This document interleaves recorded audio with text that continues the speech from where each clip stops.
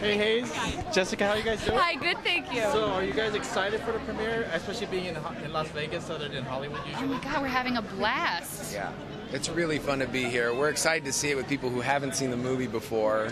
We love the movie. Right. It makes us laugh, so it'll be fun to see it. Okay, so what did you guys do in the movie? What was your characters? How was your characters like? We basically played part of Jay's family, the character that Jay plays, his kind of family from hell. Right. So I play his sister-in-law, very trashy.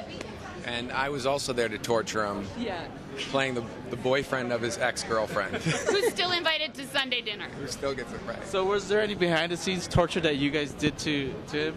I think we all tortured each other. We did. We had a couple fun game nights at Yes. Dave & Buster's. We wrote on each other's bananas. We wrote notes to each other's. I mean, nothing too crazy.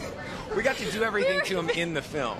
Yeah, we did. We really got all of our aggressions out on camera. You'll see it tonight. Oh, there you go. So if there's fans that are moviegoers that are on the fence of going, should I watch this or should I not watch this?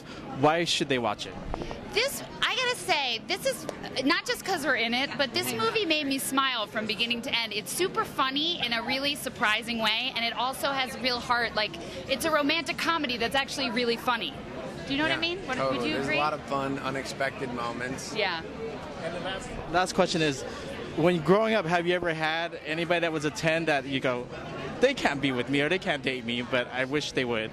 Oh, have we ever? I was just saying, I feel like my prom day was a 10, and I'll never do that again. Yeah, Jessica's prom date wore a white tuxedo. That directed a lot of attention in suburban New Jersey. Never again. Maybe like the Jersey Shore? Yes. Very similar. There you go. You don't want to bring Snooki as your date, you know what I mean? She'll take all the attention. Or maybe you do. Depending on your taste. Thank you. There, see? Just like that.